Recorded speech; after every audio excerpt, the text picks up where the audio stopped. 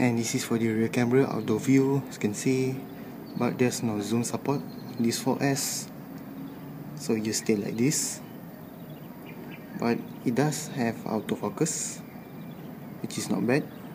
So now let me try the indoor.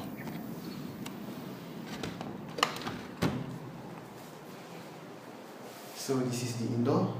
Let me try the indoor with low light. Let's go. And this is for the indoor with low light. And now this is the outdoor with selfie camera test. As you can see, it doesn't have autofocus and also doesn't have zoom. It's like this. So now let me try the indoor.